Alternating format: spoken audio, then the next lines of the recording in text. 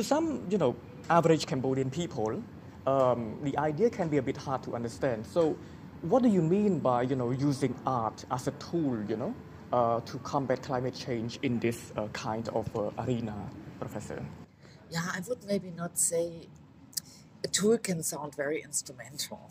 Yes. I just think art is also a language that maybe is sometimes more tangible to people. If you hear a piece of music, we just heard about a music festival, or like food, there's also the art of food. It makes things more tangible. And when we talk about climate change or climate science, we talk about a very expert compartmentalized knowledge, and art is more a language that speaks to a wider audience.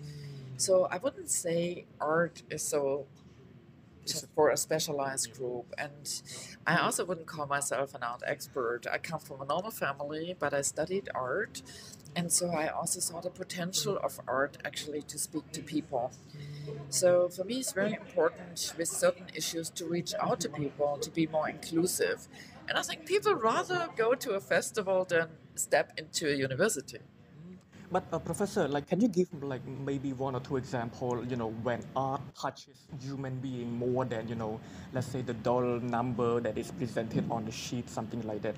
What are some of the examples that art really go deep inside a human brain? Yeah. I mean, again, we just heard about sound art, to be reminded on the sharing of music, experiencing. It sometimes relieves us also from the concern, but it also can remind us on our old history, on how did we live together, how did we dance together, or shared the annual calendar. Yeah. So we have, I just mentioned one artist, Amata Asienza. She developed, together with her brother, who comes more from legal frameworks, they developed a fisherman folks day in the island in Batayan in the Philippines, because the fishermen, because of lack of fish, but also it's not such a desirable profession anymore, also started to lose the pride in the profession. And so they created the decoration of their ships and encouraged them. And so there is now a fisherman folks day once a year, and all the small boats are decorated. The whole community comes together. Now tourists start to come and look that up. So they make this thinking about what is a fisherman? Why is there no livelihood for the fisherman anymore?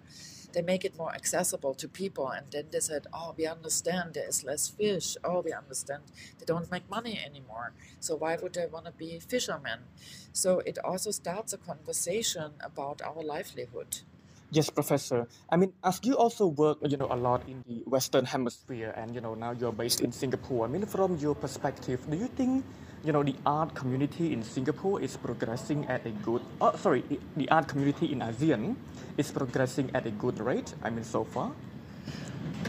Art is very resilient, so I think the arts are always progressing in an amazing, in a very diverse way at every place. There might not be everywhere infrastructures. There's maybe not everywhere a museum or a biennale or a festival, but there was hardly a place where I didn't see art. And it can be music or poetry, or people write. Today they make films. Yes. Even in the most remote island, people are making TikTok films. So that can be art also. That is also art. I think all forms of expression can be art. And I think there is nobody who can decide exactly this is art and this is not art. So it's mixed together, quite complex in its I think at every place it's also different what is accepted as art. So I think I would rather say also using the tools to express, and that can be, as we heard this morning, can be poetry, it can be sound, it can be paintings, but it can also be a film, or today people use Instagram and photograph. That also can be a form of artistic expression. Yes, Professor. And for today's, let's say, seminar or conference, we can see, technologists, we can see poets, we can see artists coming together. So for you, Professor, what is the significance, of this event, in the art community of ASEAN as a whole? I mean, for me, it's wonderful that we can bring artists together from different parts of ASEAN, because, air travel is expensive. So to have this opportunity through Connect ASEAN to afford air tickets for them, sharing the time. But what is wonderful, we also have policymakers here. We have people from the government here. What is very important that we bring people from different stakeholders together. We have like community leaders here, and to put them together on the table, an architect or multiple architects here, to also share what we can do together. What can we do if we put our skill sets together? What can we achieve together? That is for me the big possibility here. And to do this across ASEAN, a region that is most exposed to the climate change, and climate change impact is already experienced. We have cyclones, we have tsunamis, we have like heat waves, etc. What can we learn from each other? I think is very important. This is why I'm so grateful for such opportunities where we really can be together and think about how to mitigate the impact of climate change. Yes, Professor. And it could be a message, for the stakeholders in Cambodia because, recently, the contemporary art community in Cambodia is, gradually growing and, more and more people, especially young people like us, we are more and more informed about contemporary art. Although it can be a bit abstract, but, we start to learn about it one by one.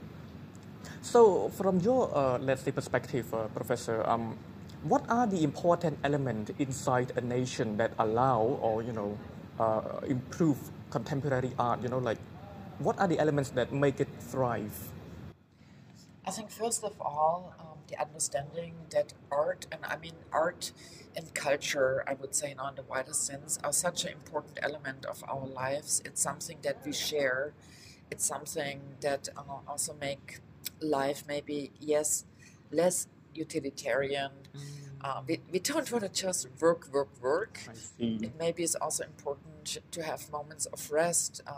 If we have traumatic experience, moments of healing, if we have anxieties like during a pandemic, what gives us relief.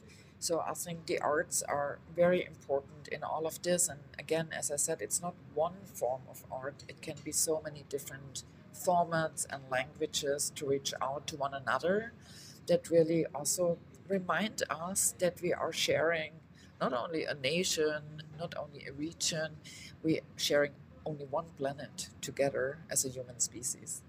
Yes, Professor. So thank you, Professor, for your informative answers during the interview, and I hope you have a pleasant stay in Siem Reap. Professor, thank you. Yeah, I thank you also because we were here last year. I come to Cambodia more than 10 years. It's really amazing also to see the developments. I visit many artists always, and some artists here in Siem Reap that just started a school. So it's also interesting to see the development. I hope there will be a museum for contemporary art.